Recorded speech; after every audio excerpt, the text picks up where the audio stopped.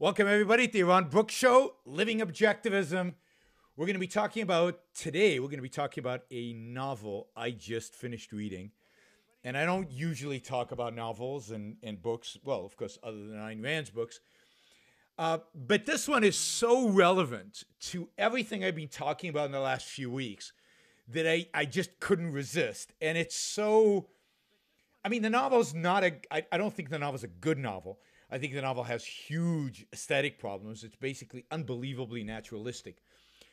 But it is a really, really interesting novel. It relates again to the specific issues I've been talking about, which is the future of Europe, the problem of Islam, and the future of Western civilization, and the question of what is Western civilization.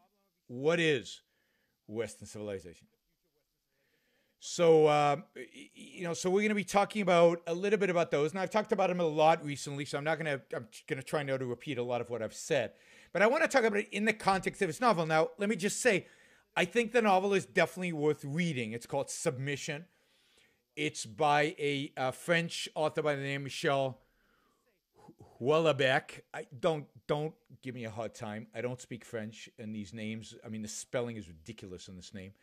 So I don't know if the spelling, if the name's right. But Michel Houellebecq, the novel is Submission.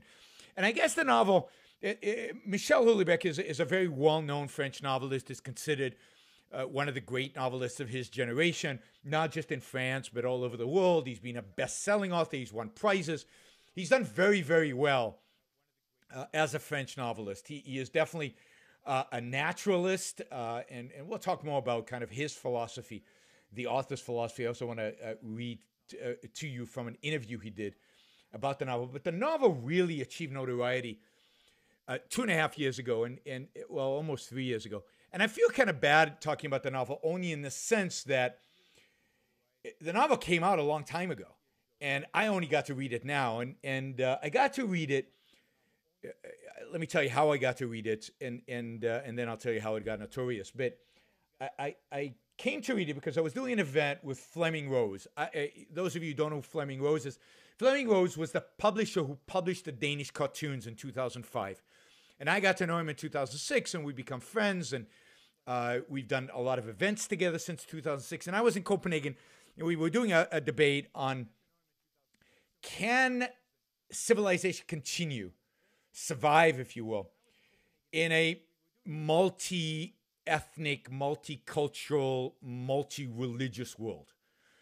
And and that's so it's an interesting question. It's an important question. It's a crucial question that Europe is engaged in right now. It's a question that Islam brings to the forefront, given the extent to which Islam is dominant, if you will, as an alternative, if you will, culture in Europe right now. And so it was a great event, and I think there might be video or audio of it. I'm going to try to locate it and maybe put it up on the podcast. But in the Q&A, Fleming was asked about this book, Submission, and he basically said it was a great book and a really important book, and a really important book in terms of this question of Islam, and the question of the future in Europe, and the question of the various alternatives, and how the future of Europe will actually evolve. So I picked it up and started reading it, and I got into it. It's well written, I think.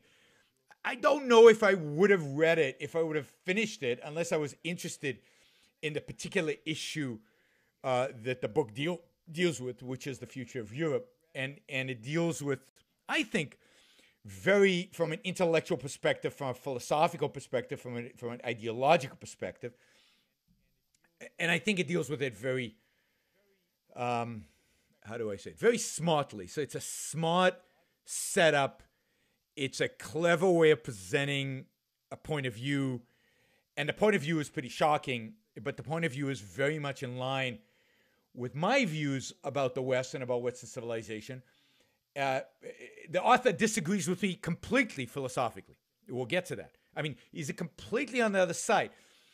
But because of that, he sees where this is heading in a way that I think a lot of people are missing. And because I think this author is Europe in a sense that he represents the intellectual landscape of Europe. He is what Europe is right now. And his character in the book is Europe, represents Europe, and the choices that Europe faces, or the choices the character faces, and the attitude and the philosophical framework of the character, the attitudes and philosophical framework of Europe. So in many respects, this novel, this story about this individual, is a story about a much bigger story about Western civilization, at least in its European manifestation, because I think its American manifestation is quite different. So we can get to that. We can get to that. If you, by the way, if you want to call in, feel free to do so. 347-324-3075. 347-324-3075. Now, let me just say, because I see somebody's already got a question mark and already wants to talk, that if you're calling in, I want you to call in on this topic, not on some random question. We can do that at the end of the show. But right now, I want you to call about Europe, about Islam, and particularly about this novel. So I'm going to give you like a few seconds to change your mind, just in case you're not calling about that, and then I'm gonna take your call in a minute. Let me just say some background information.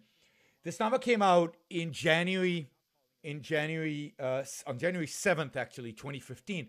And the date is important because it actually was published on the day of the attack on Charlie Hebdo. So it was published the day the jihadists walked into Charlie Hebdo and killed all those cartoonists and all those journalists.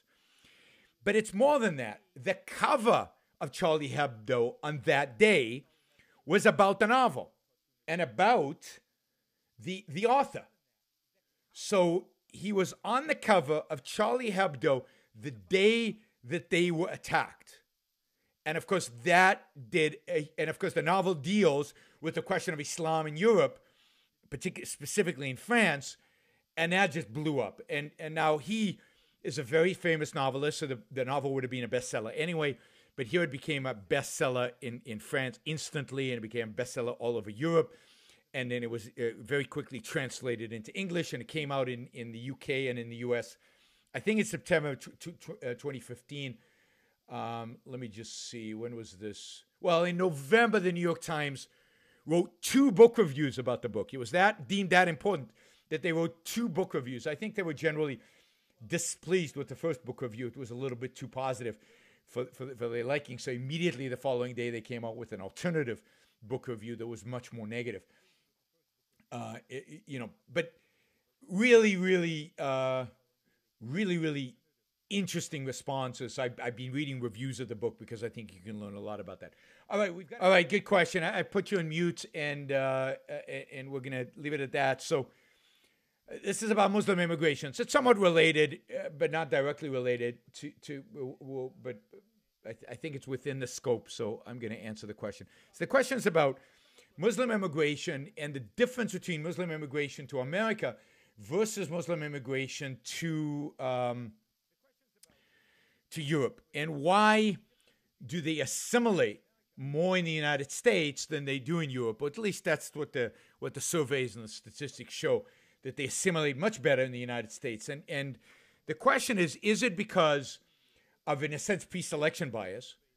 That is, the people who are more likely to assimilate are the ones who come to the U.S., or is it because the U.S. Has some strategy about assimilation that these other countries don't have, that European countries don't have? I think it's the second.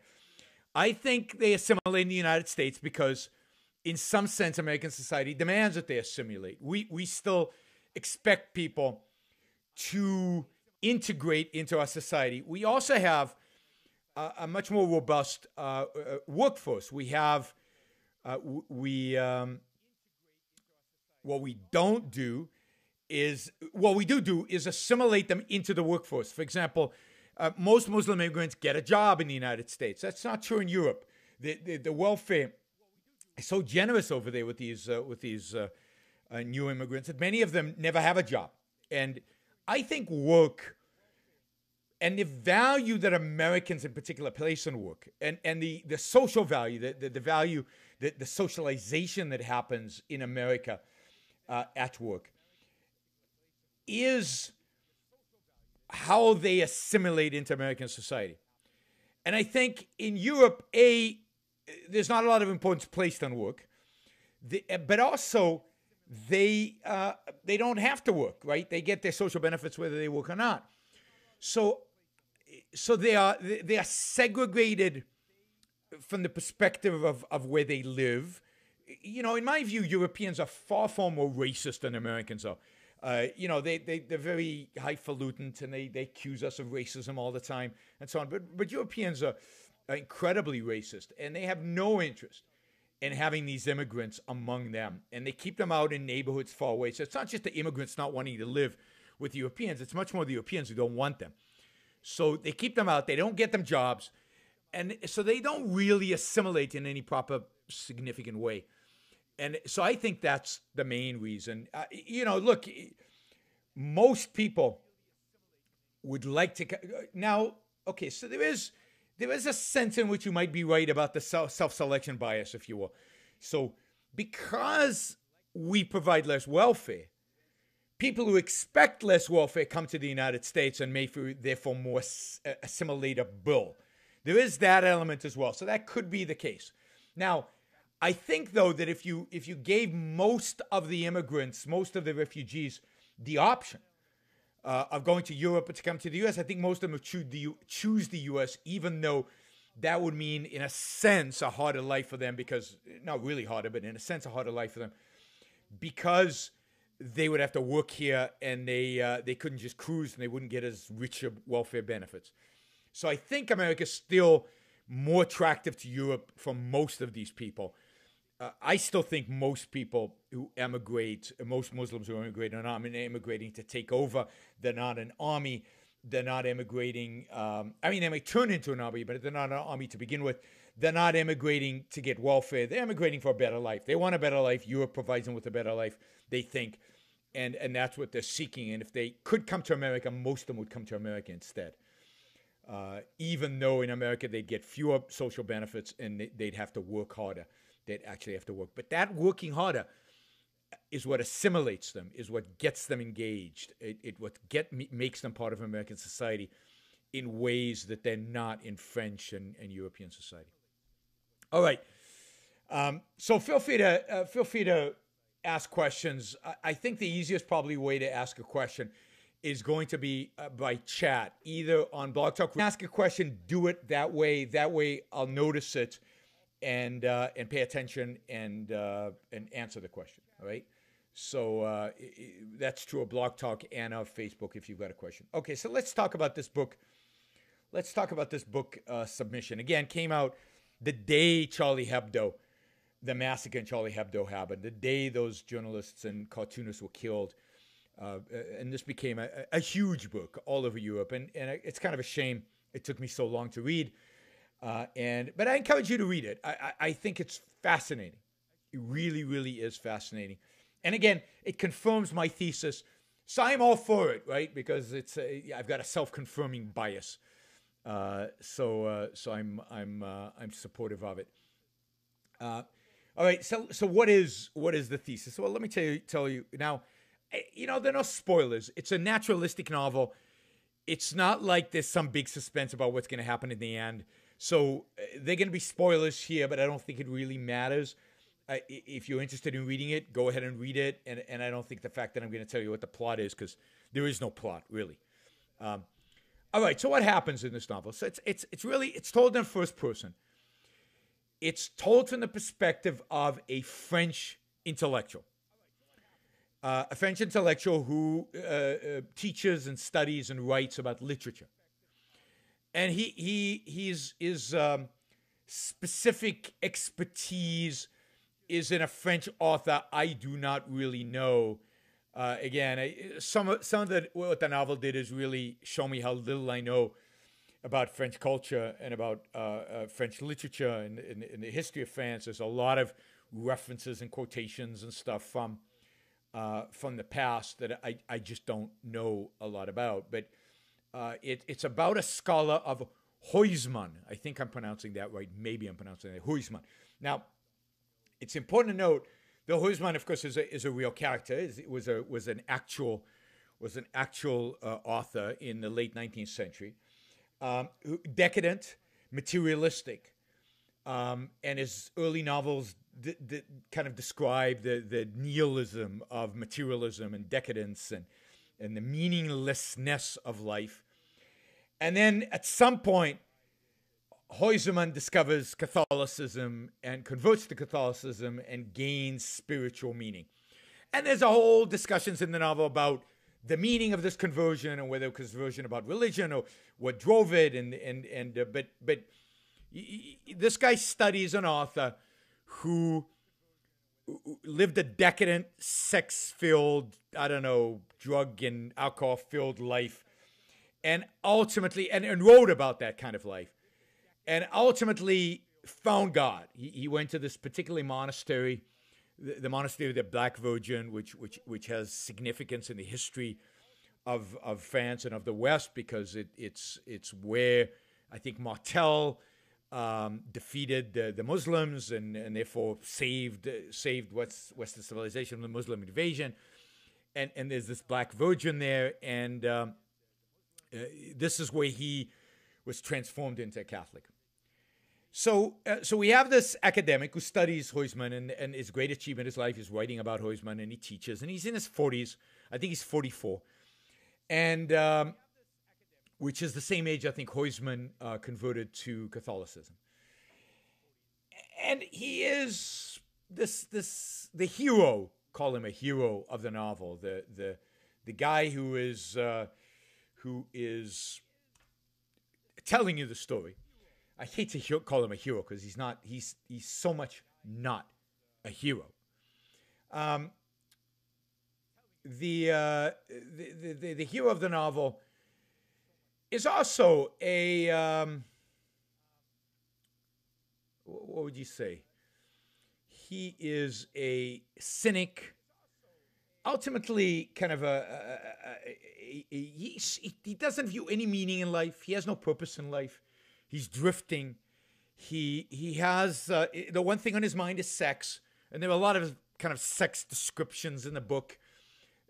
Primarily, they are sex is purely materialistic, purely a materialistic, animalistic act, but he is obsessed with it in some regard, and he has these relationships with women, and women.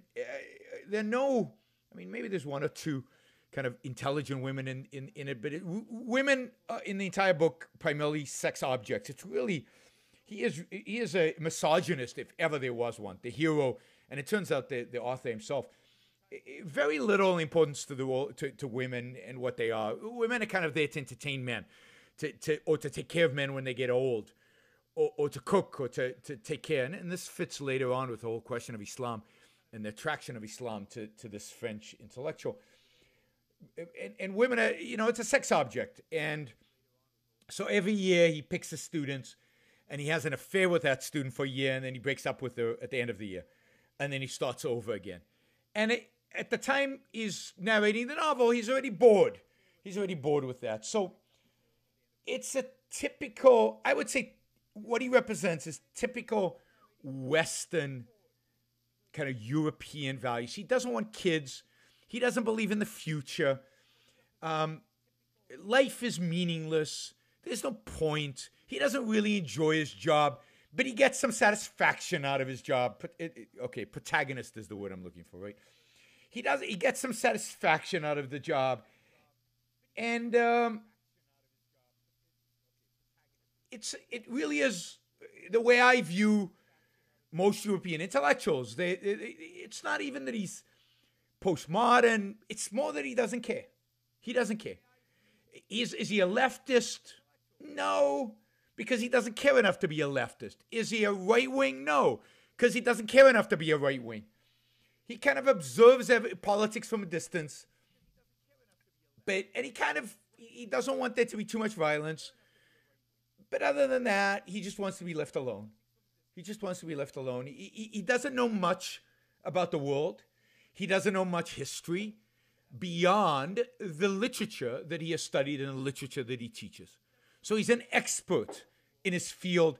He's a specialist in his field and knows very little beyond that. Very little. So everything else that's happening in the world, the interpretation of everything that's happening in the world, is all conveyed to him and to us as readers through other characters, through speeches that other characters provide.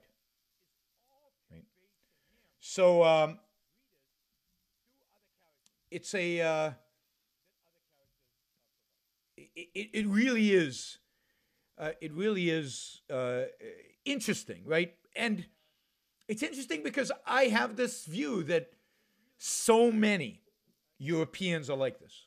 And this is what the intellectual world of Europe is like. Now, some Europeans are more, how would you say it, are more committed politically to an agenda on the left or an agenda on the right. But as the novel shows, all of it is superficial. All of it is superficial, and nobody's really committed to much because they don't know what Europe stands for. They don't have any connection to civilization. And this, it's clear in the novel. Europe stands for nothing. Modern Europe stands for nothing. There's no values. There's no purpose. There's no end game. There's nothing to live for. Happiness is a mirage. You're just floating, drifting through life with nothing, right? Sex as a distraction more than anything else, right? I mean, and even sex at some point for the main character starts becoming meaningless. He goes to prostitutes because he hasn't found a student. We'll get to why he can't find a student, but he goes to prostitutes, and even he doesn't feel anything. He can't feel anything, even physically. It becomes completely meaningless to him. And this is the state of Europe, in a sense, impotent. It can't reproduce. It has no children. It has no ideas.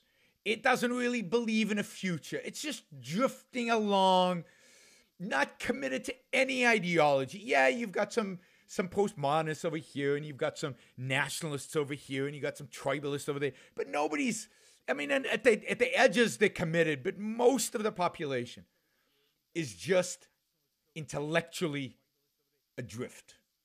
And that's what the protagonist of this novel is. He's going nowhere, doing nothing. He's got some prestige because he's written some important articles about this one author, this one famous French author. And he teaches and he goes through the motions. But it's all meaningless. And it's not just his life is meaningless. He portrays most other people's lives as meaningless, particularly his parents. He's got parents who he hasn't seen in 6 years. They don't really care about him, which is, again, a reflection of this attitude in Europe. We don't care about our children. We don't, we're too self-obsessed. We're too narcissistic to care about children. We don't want children. We're not going to have children. And there's a whole thesis here that what drives civilization is demography. If you don't have children and other people are having children, they will take you over. And that's kind of the underlying idea. So this is the character we've got. His parents die. It's not even that he really cares. He doesn't really know much about them. It's somewhat traumatic for him, but again, he's just drifting. He's not a valuer. There are no values here. All right, now, at the same time, what's happening in French politics?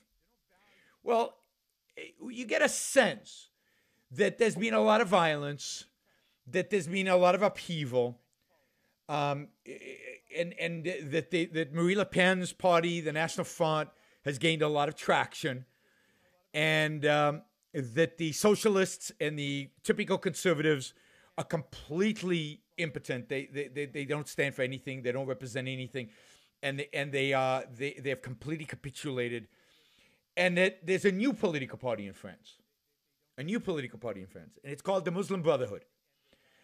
And this new political party is gaining a lot of traction among Muslims, particularly among Muslims, and Muslims are enough to give it some traction. And again, if you know something about French presidential elections, you have this runoff with lots of candidates, and the two gets the highest votes go on for a runoff. And the Muslim Brotherhood is headed by a very intelligent, very sophisticated, very educated in a sense of understanding of French culture, born in France, Muslim leader, dresses European and talks fluent French and is familiar with French culture, and has a specific agenda, but talks about it in terms that the French can understand. And because the Muslims have enough votes, and because he's appealing to some non-Muslims, because think about it, what is his agenda as presented? What is this Muslim Brotherhood agenda? Well, it's relatively capitalistic on the economic front. They're not really interested in economics. They want to basically leave things alone. They want to get out of the way. They're not big on labor laws, or they're not big on heavily regulating. They're quite willing to let the market play itself out. Right? What is their position in education? This is where their position, well, that the public schools, like the Sorbonne in Paris, those schools need to become Islamic. And, they say in advance that if they win, that you'll have to be a Muslim to teach there, and that the female students will have to be completely covered up if they want to attend the university. But other than that, they basically want private schools. So they want to privatize education. And they believe because of, and they're fine with Catholic schools, they're fine with Christian schools, and they believe that the private schools will all be religious schools, and they're fine with, of course, Islamic schools. But they privatize education, which is another kind of appealing thing, right? They want to privatize education. You can see some libertarians voting for this party. And, education is only going to be required until I think the age of 12. After that, they're not going to require education. And the private schools, you can be Christian. In the public schools, to the extent there are public schools, only Muslims can teach. And the Sorbonne, which is where this guy is teaching, is a public school, public university, and therefore once they win, is going to be taken over by the Muslims. Now, so this is a situation. Now, it turns out that in this election for president, the Marine Le Pen wins by a large margin. But the number 2 place, but she doesn't get 50%. The number 2 place goes to this Muslim. And now the socialists come in.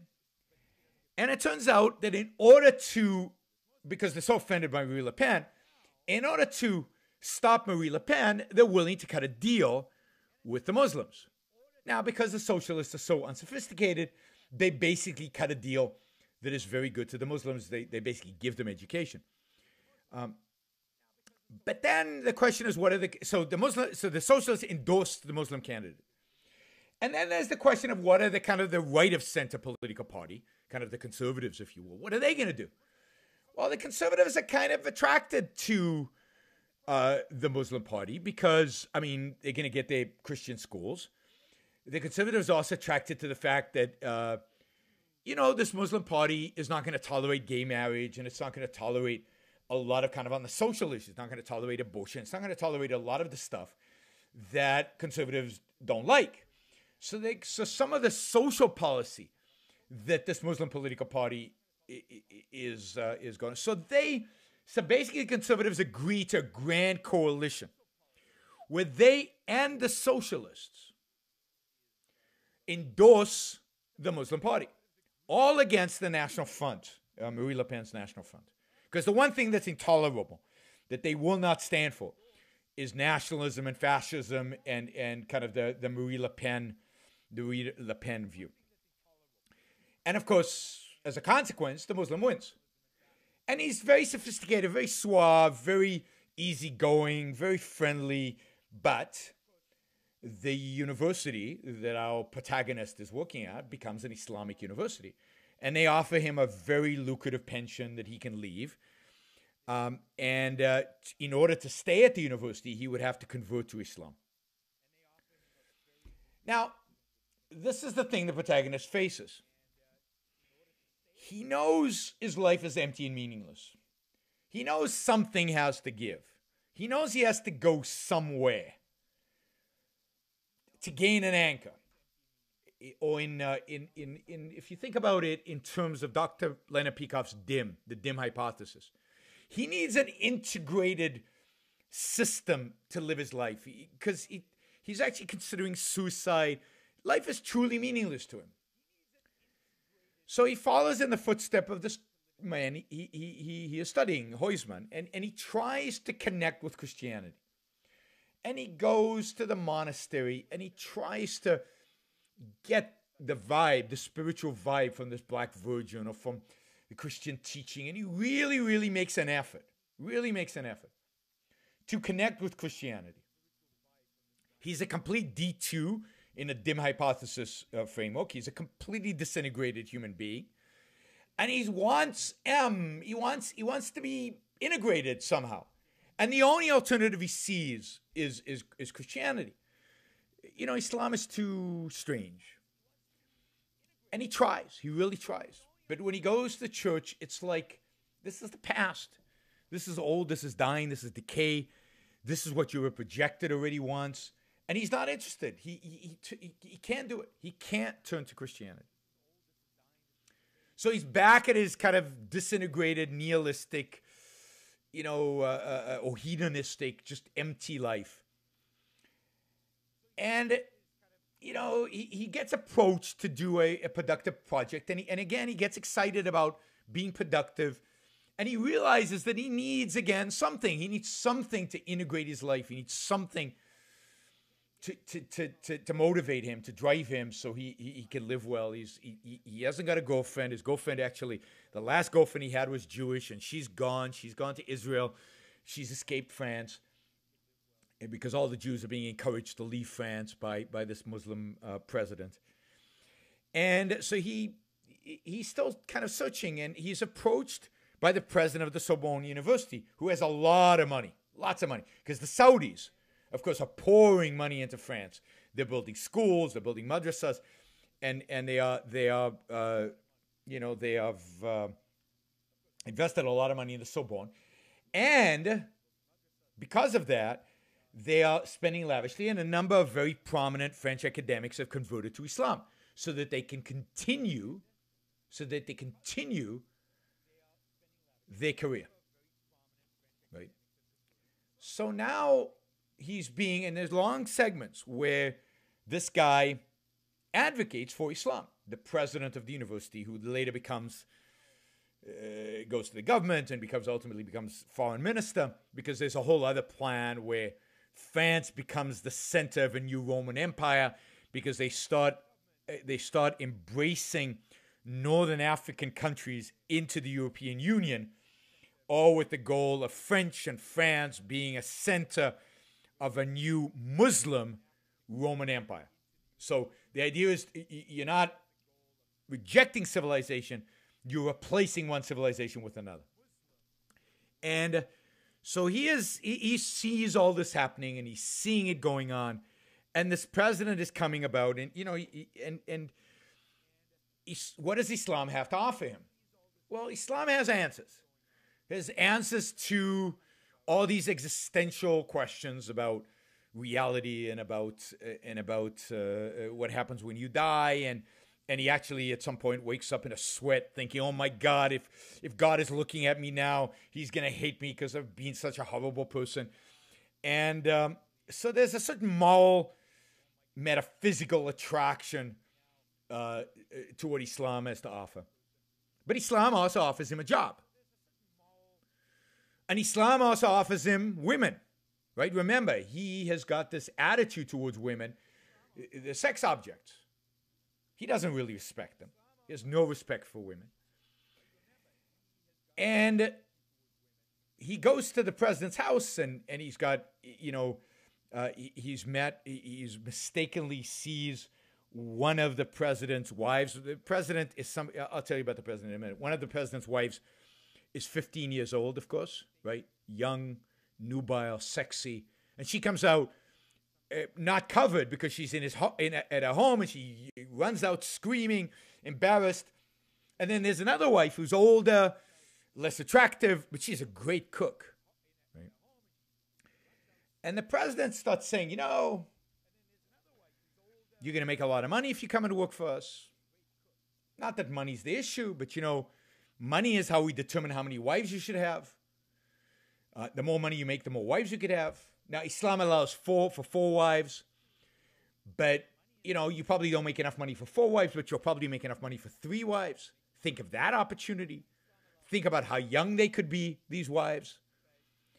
And by the end of the novel, the protagonist is projecting, at the end of the novel, he's projecting into the future and how he's going to be converted, how he's going to be married, and how he's going to have his old job back, and how he's not going to ever write anything interesting anymore, but he's going to have some purpose in life, and his basic needs are going to be satisfied, and he's not going to have this existential fear because he's now on the good side of God.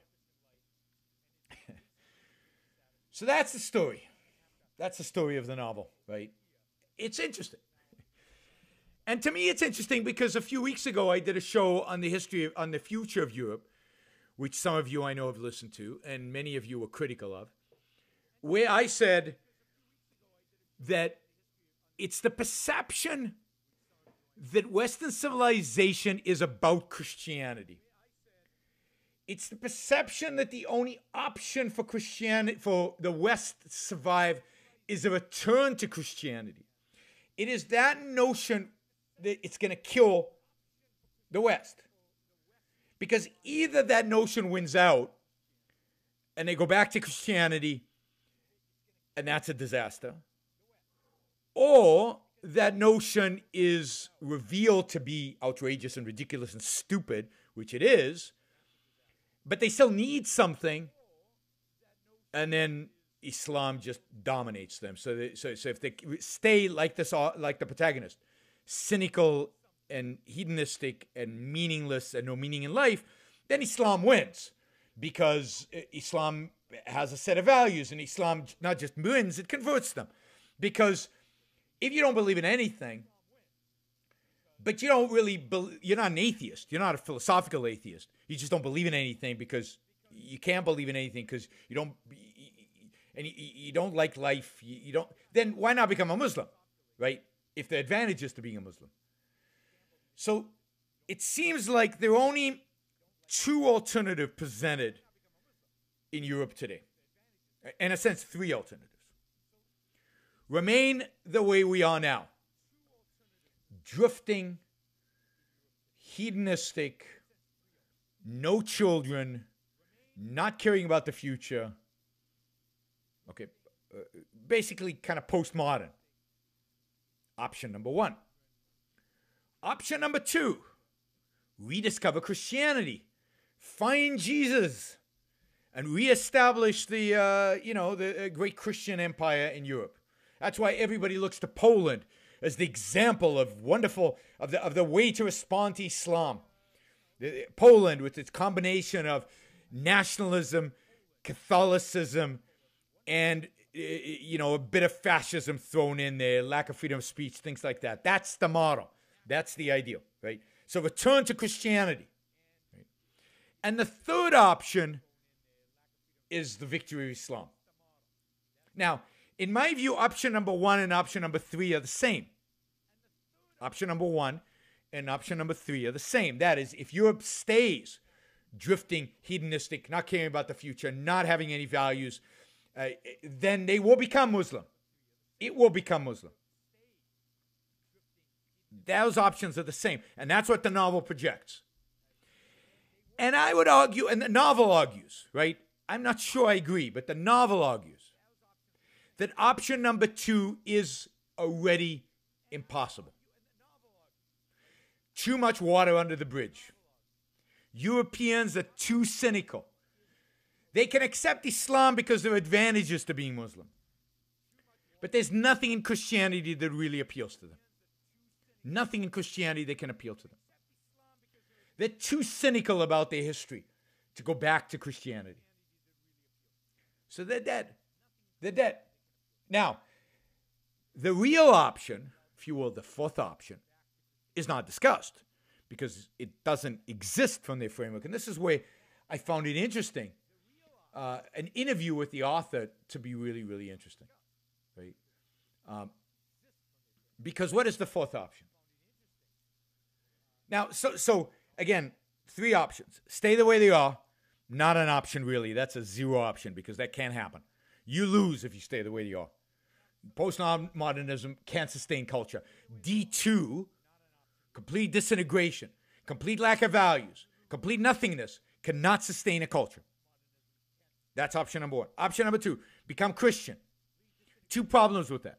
One, you have to become Christian with all the problems that entails, including, by the way, and I think one of the reasons the author or the protagonist in the novel can't become Christian is its attitude towards sex. Right? You can't just marry 3 women. You can't have sex with anybody. Christianity is an anti-sex religion. And it's an anti-hedonistic religion. It's about sacrifice and suffering. In the novel, he calls it a feminine religion. And I understand why he does that. He calls it a feminine religion because it's fundamentally weak. It's fundamentally about turning the other cheek. Again, I'm not saying that that's my perception of femininity, but this is what he is trying to convey. It's fundamentally about avoiding sex, avoiding vices, and he associates all that with the feminine. It's about suffering. It's about sacrifice.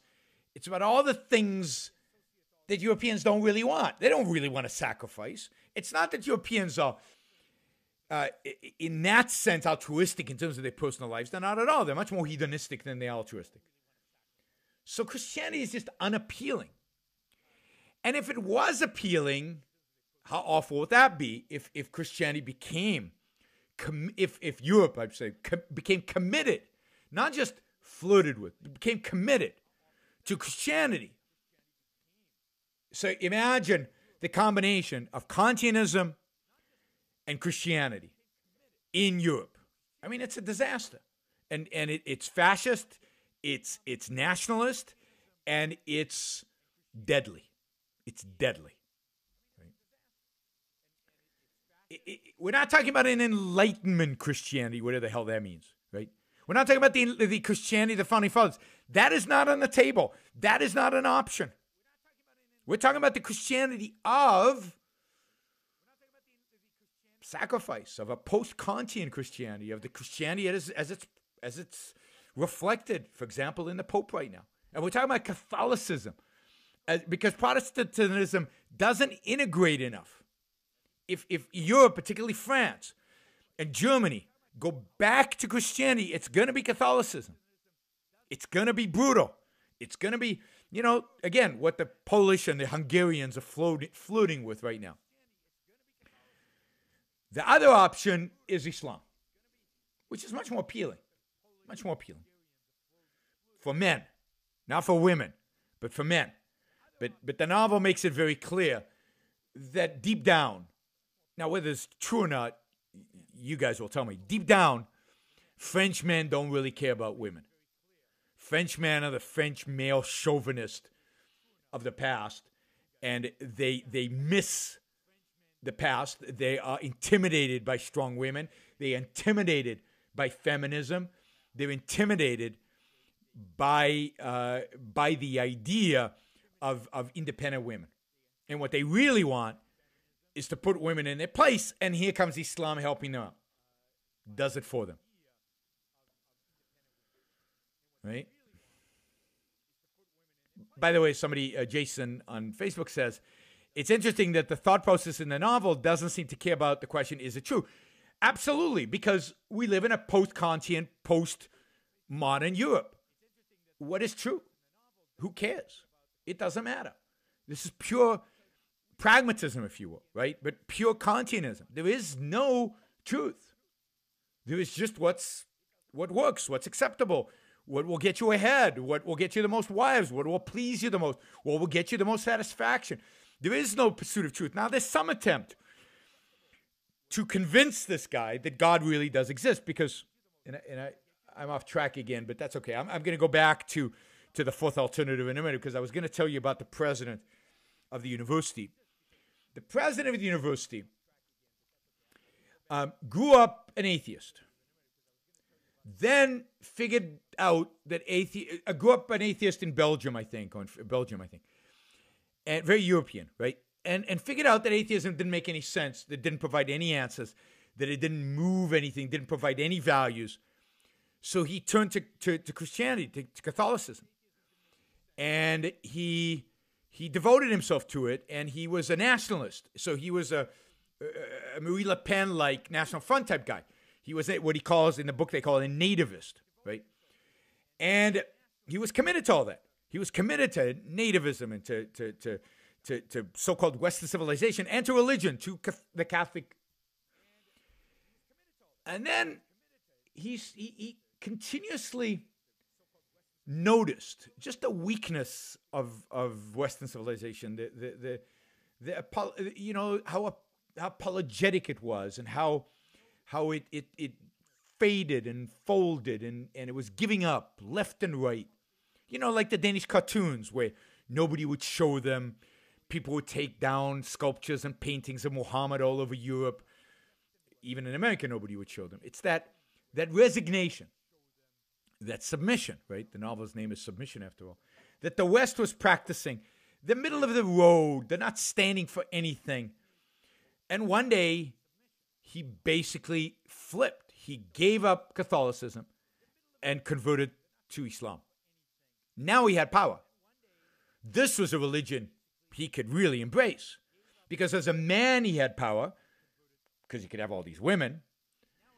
As a man, he could have power because the religion of Islam is a religion of power versus, again, Christianity, which is the book calls a feminine religion, a religion of sacrifice, a weakness of Jesus on a cross dying for other people's sin. It's really important, this distinction between Islam and Christianity. Islam is a religion of victory. Islam is a religion of achievement. I mean, within the context of the religion. Muhammad, the prophet of Islam, gets the girl, he gets money, and he establishes a military political empire. Now think about that. The prophet of Islam gets women, has sex, enjoys it, I guess, right, at some level, but has, is this worldly in the sense of he has sex, right? But he also has money. He's a merchant. And there's nothing wrong with being a merchant. There's nothing wrong with making money inherent in Islam. He's a successful merchant. He makes money. And he goes on military crusades and he wins. Right? He wins vast amounts of territory in his lifetime. The religion of Islam is based on a mythology of success, of a mythology of victory, of a mythology of domination. This is, by the way, why they are so shocked, why they are so upset, why they are so completely stunned over the last 100 years, or really over the last 300 years, of their own failure. How could they fail? How could they fail? Throughout their history, they've been successful. And Muhammad, ultimately, the original founder of the religion, was incredibly successful. Now contrast that with Christianity. The mythology of Christianity. Christianity is based on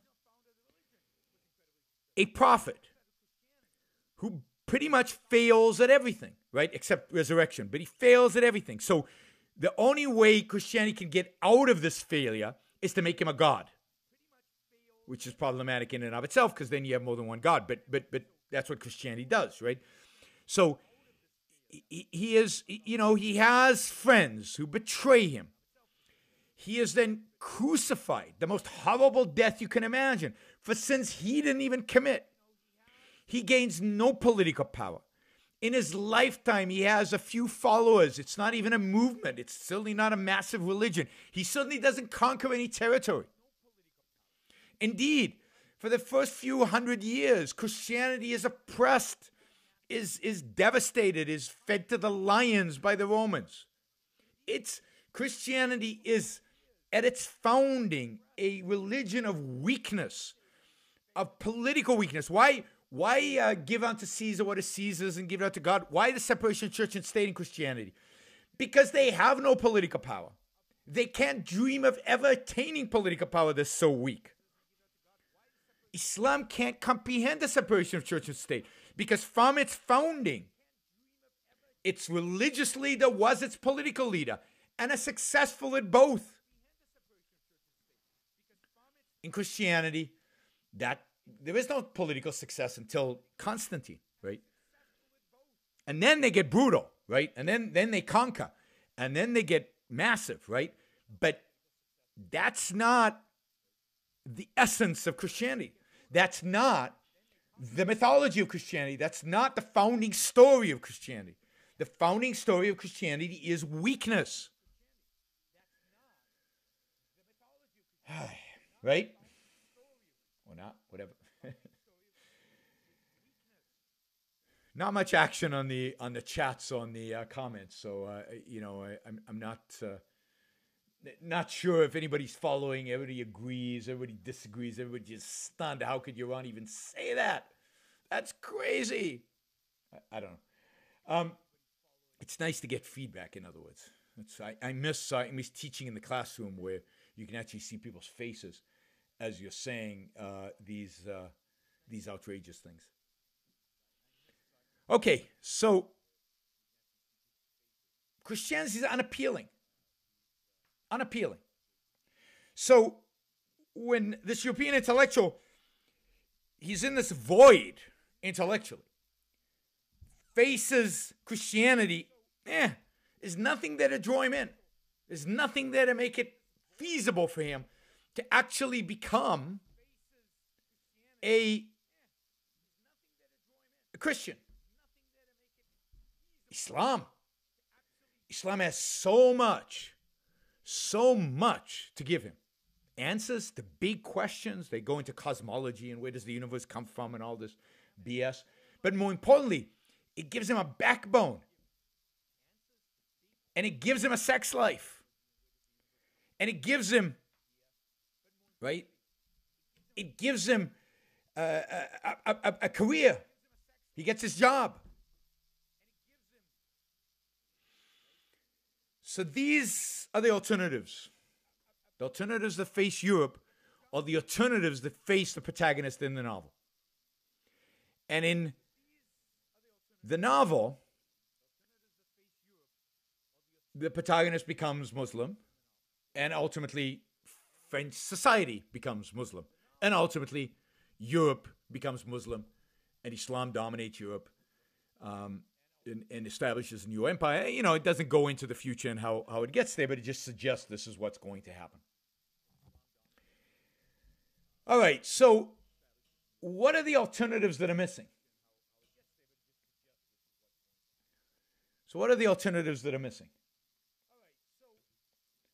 Well, two, I think.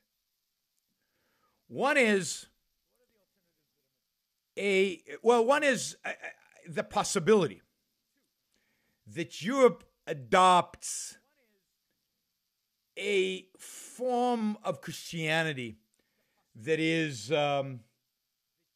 more confident, more aggressive, more fascist, and that form of Christianity then rises up in the guise of fascism, Nazism, or just plain old Christianity, and wipes out the Muslims. And I have argued in the past that that's how I see the future of Europe. I see it in the form of concentration camps where they're killing Muslims.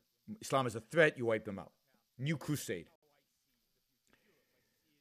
I don't know, reading the novel maybe has moved me to believe less in that outcome and more in the possibility that Islam actually does win in the end.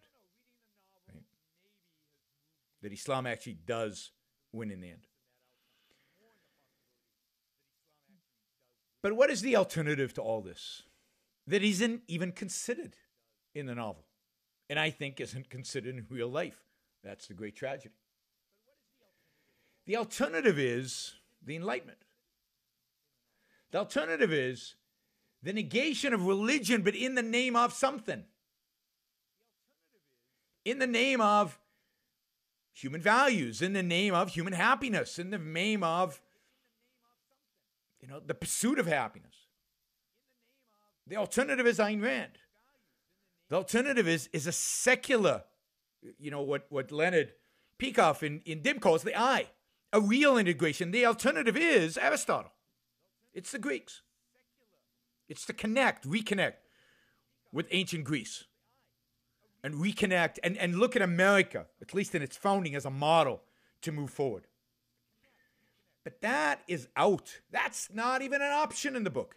That's not even conceivable. And I was reading an interview with the author, and it was interesting.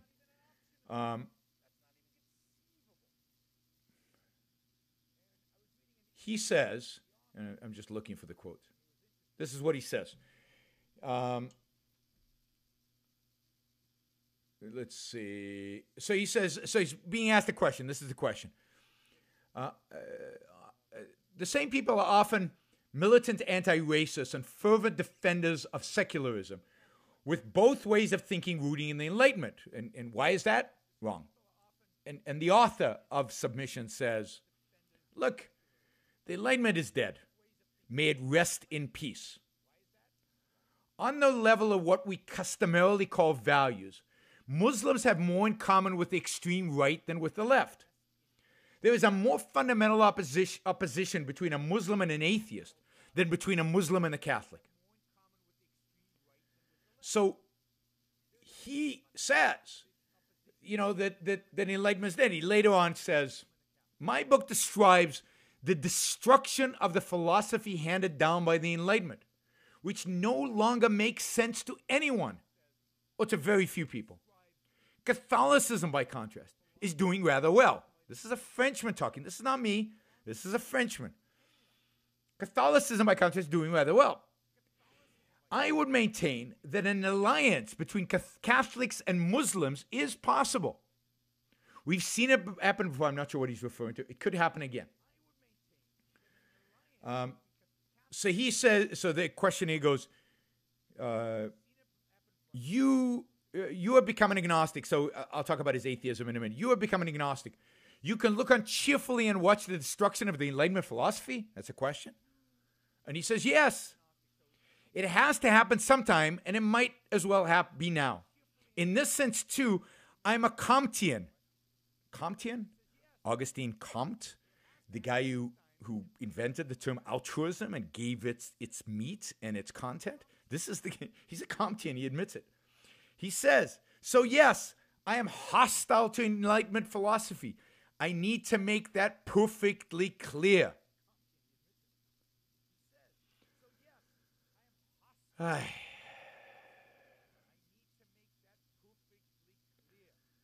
So this is what he is, right? He is saying the Enlightenment's dead. And early on in the interview, he talks about his atheism. And he says, my atheism hasn't quite survived all the deaths I've had to deal with. His parents had just died, and most importantly to him, his dog had just died. In fact, it came to seem unsustainable to me.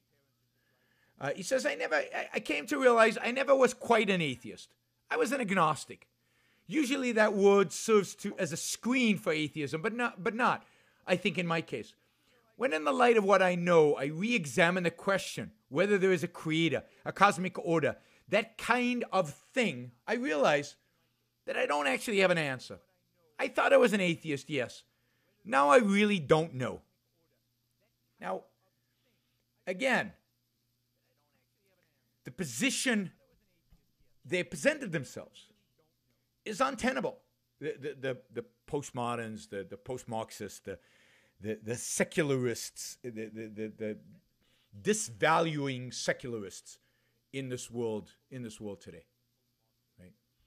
They put themselves in a possible situation. Again, I refer you back to Leonard Peikoff's dim hypothesis. Everything is disintegrated. Everything is meaningless. It's not a way to live. You can't survive that way. You can't live that way. So they can't handle death. They can't handle tragedy. They can't handle change. They can't find meaning in anything they do, including sex. The activity, the material activity from which we should gain this immense amount of meaning, right? It becomes completely materialistic and meaningless to them.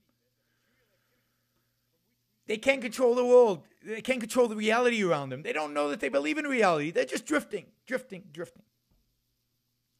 They don't believe in reason. They don't believe in the Enlightenment. They don't believe in individuals. Even though they're just individuals, but they know something is missing. Something is missing. They have this huge void in them. The author, in response to another question, says, I think there's a real need for God, and that the return of religion is not a slogan, but a reality.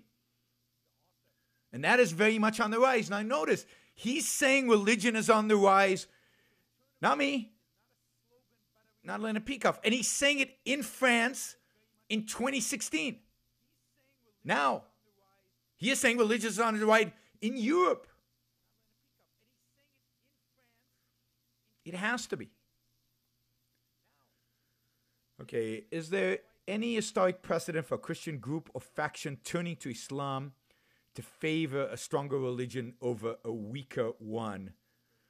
Well, I don't know, partially because it's not clear that everybody who converted to Islam converted because they were forced to. I don't think that's true. Many people didn't convert to Islam. Many Jews and many Christians didn't. They just became second-class citizens. I think if you go to the Balkans, I think if you go to North Africa, I think if you go to Syria, what was the Byzantine Empire, I think you will find that most people converted to Islam not because they feared for their life, but because, you know, it gave them a better life in a sense that it gave them more power. It gave them more political power, it gave them more economic power, and it gave them more sexual power. Sexual, again, in the materialistic sense, right? So I think there's plenty of historical precedent. I think this is indeed, I mean, look at. It's really fascinating if you study the history of Islam, which, by the way, I've got a course on the history of the Middle East, which covers a lot of this content, and you can get it on my podcast on Blog Talk Radio. It's a 5-part series on the history of the Middle East that covers a lot of this. But almost every empire, with exception of Christianity, with exception of, let's call it Western European Christianity, almost every empire that conquered the Muslim world then converted to Islam. The Mongolians converted to Islam. The Turks, maybe the most prominent group, converted to Islam. The Mongolians, who conquered Iran and conquered Iraq and conquered much of the Muslim world, converted. When Muslims, so it wasn't just that when Muslims conquered other countries, the people in those countries converted to Islam. But it's true that when other cultures, other religions, conquered Muslims, they converted to Islam. So Islam has been very attractive for cultures throughout history. This is not a ridiculous assertion by the author of Submission to project a world in which people convert to Islam. All right, Skylar's asking. Skylar was quoting a number of different passages in the Bible. One which was of strength, and one which was weakness, and he was asking me. Let me try to find this because it's a while back. He was asking me, well, how do you reconcile this? And I don't. You can't explain the contradiction in the Bible. The Bible is contradiction. Part of the genius of the Bible is to write things into it that people can interpret in any way they want. But if you want to see what the essence of the religion is, you go to its founding mythology. You go to the story on which the religion is founded. And again, the story of the founding of the Christian religion, and indeed its early history, is a story of weakness. It's a story, a political political and weakness, but physical weakness, and that's why it's more mystical, it's more spiritual, because they had nothing else. They had nothing else. They were poor, they were destitute, they were suffering. So I don't try to solve contradictions in the Bible. The Bible is full of contradictions. It's part of what it is. Okay. Look, I appreciate everything you're saying, but I don't want to get into a big debate about the origins of Christianity or about the nature of Christianity. It's in my view, Christianity, like any religion, is based on faith. It's based on a holy book. These holy books are filled with contradictions.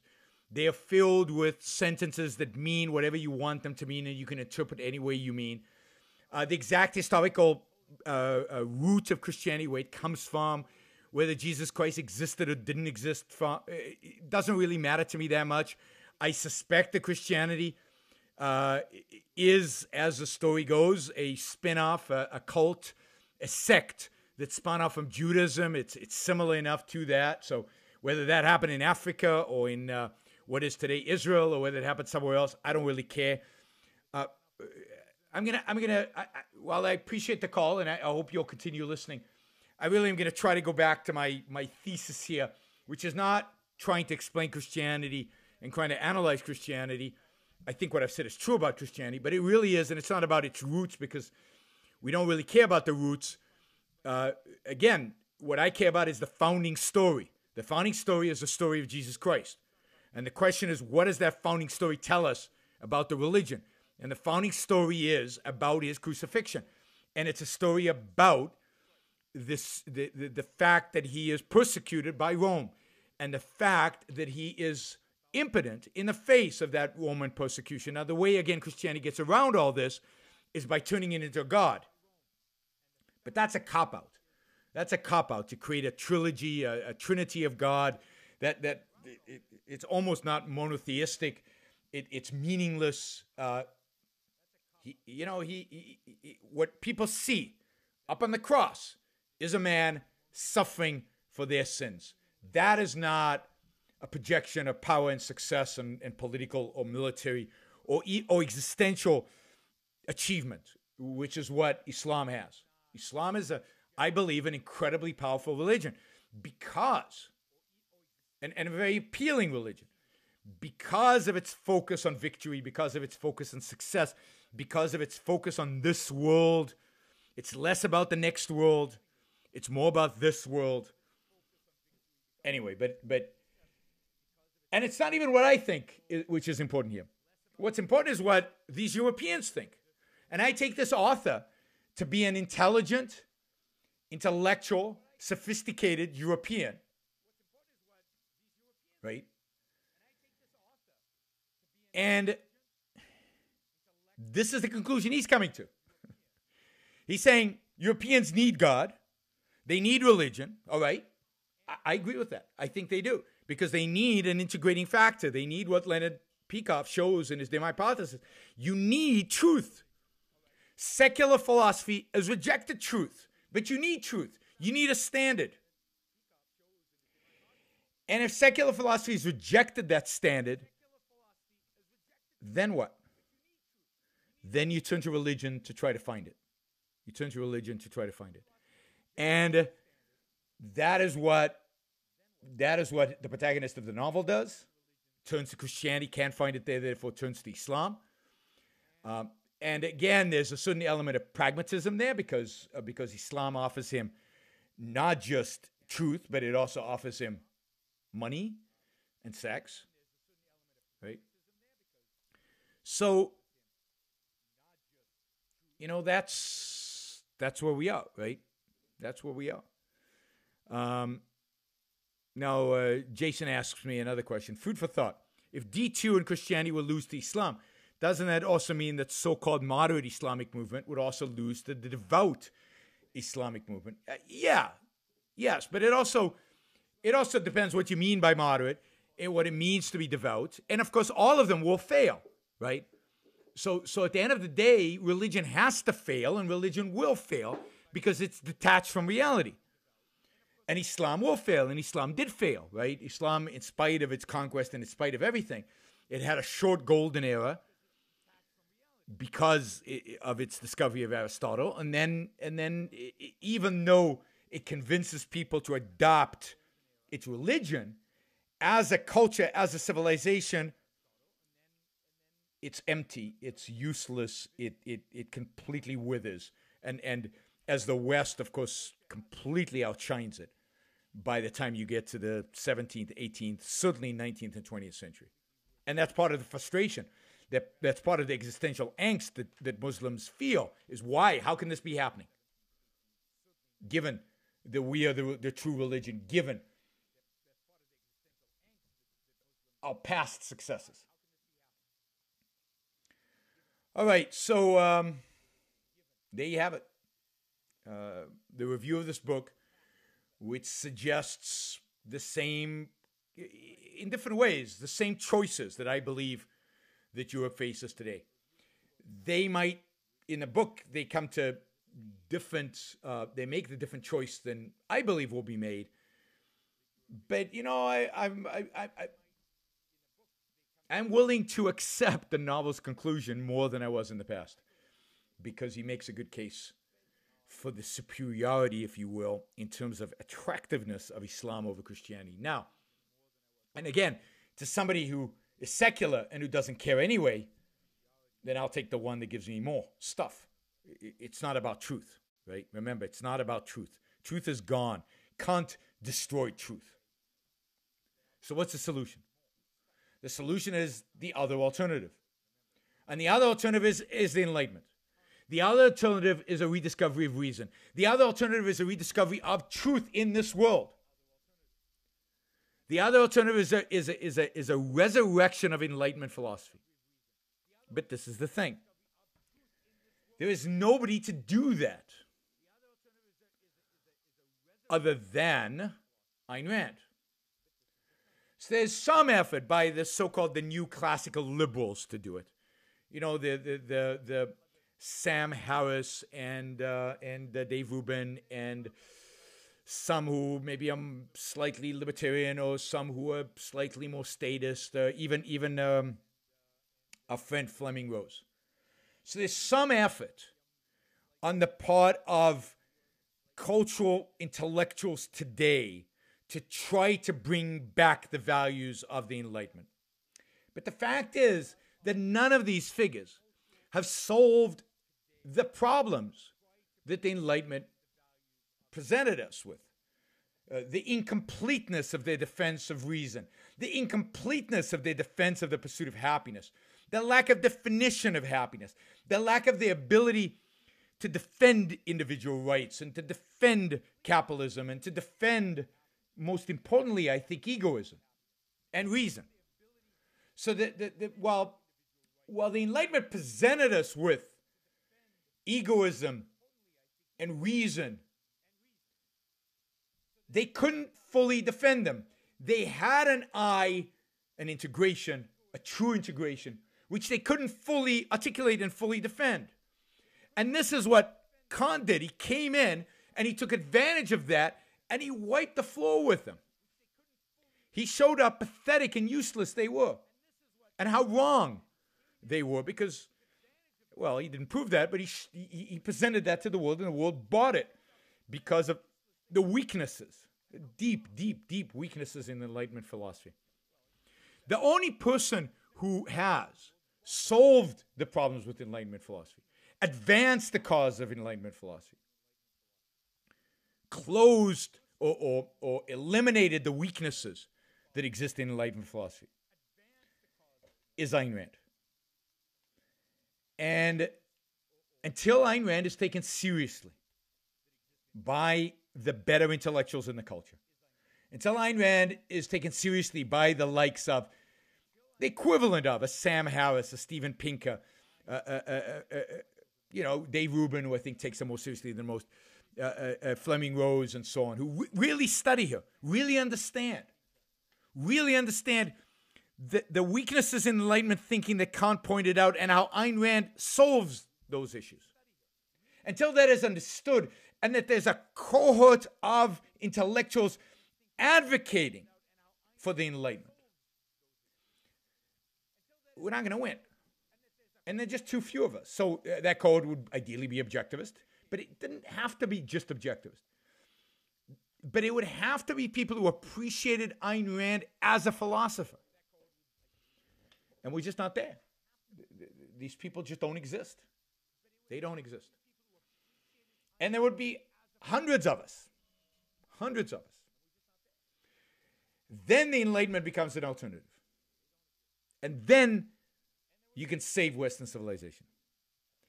But I fear that Western civilization might have to be wiped out so that it is then rediscovered, this time rediscovered maybe even through Ayn Rand in some future era, and built on a proper foundation and therefore sustainable into its future. But how that happens, when that happens, who knows?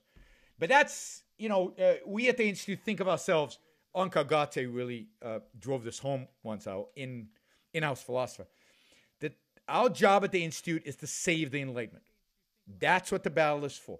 The battle is to present the world with an alternative to the nihilism of secular philosophy, and the absurdity and the irrationality of the religious alternatives to that secular philosophy. That's our job. That's what your job is. If you're listening, if you believe in this, if you want a better world, your job is to be the ground troops in a war to defend. Forget Western civilization. Nobody knows what that means. To defend the Enlightenment. To defend Enlightenment philosophy. To defend Aristotle. All right. We're going to take another caller. So again, you're going to experience the echoes. Hi. You're on the Yaron Brook Show. Who's this? Yes, sir. We're going to take another caller. So again, this is Black Jesus Minister, because everything that you are saying about religion is wrong and proves that you are highly and very deeply ignorant, sir. Well, let's just do this. Let's just do this. I'm not gonna debate you right now because that's not what I want to do. I have no interest in debating religion. At some other point, we'll do a show on religion. And plus, I've got this echo problem, and I can't really take calls, and I can't really engage you on a call because I can hear myself speak, and it's just a disaster today. So once I figure out all these issues, and we do a show on religion, I'd be happy to debate you on religion. But the fact is, everything I've said about religion is true. And religion is the number one problem in the world today, the Muslim religion, the Christian religion. But the problem is that the secularists are now much better because their religion has become cynicism, skepticism. So there's nowhere to go other than to rediscover the Enlightenment, to rediscover those values, to re-embrace them, to embrace them this time on a more solid, more substantial foundation. All right. If there are any last questions on this topic before we call it a night, then feel free to write them in the chats in bold, in either Blog Talk or on Facebook. Otherwise, we are going to close out and call it a night, which I think is what we're going to do. All right. Thank you all. Hopefully you, I don't know if enjoy is the right word, but you found that interesting. I recommend reading the book because I think it is an interesting book. I'm not going to talk about Europe for a while unless something happens because I think I've said everything I've got to say about this issue. Let me just end with this. You can't side with any of the false alternatives. It's not that if Europe became Christian, it's better than if it became Muslim. I don't believe that.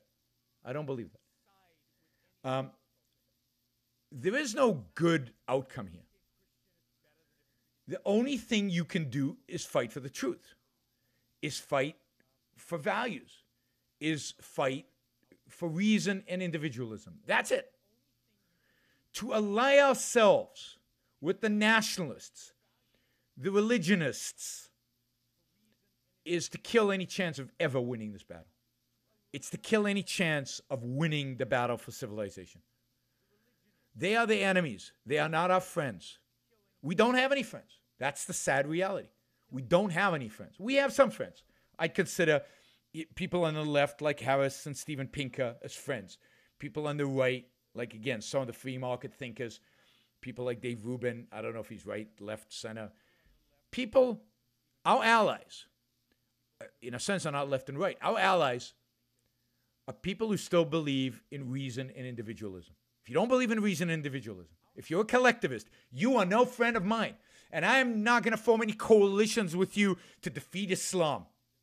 Because Islam, at the end of the day, is too weak to be a threat. The threat is us. The threat is Europe. The threat is Europe converting to Islam or Europe converting to Christianity or some other form of M2, which is as disastrous. That is the threat. You cannot ally with one of those parties. And the only thing that can save us from that threat, again, individualism, reason. Thank you all. Have a great week. Oh, one more thing. Well, no, I'm not going to do it. What I want to do in the future is once every couple of weeks, once every month, do a Q&A, live Q&A on here. Just questions. No agenda, just questions. We're going to launch that at some point here soon. But I need to figure out all these tech problems. Of course, I'll figure them out for 3 months, and then Facebook and YouTube will change something, and it'll all be messed up again. But stay tuned. I'm hoping to have, if I can solve the technical problems the next week or so, I'm just hoping to have a Q&A, an open live Q&A with me sometime here very soon. All right. Thank you all. Thanks for listening. You've been listening to Yaron Brook Show. Talk to you next week.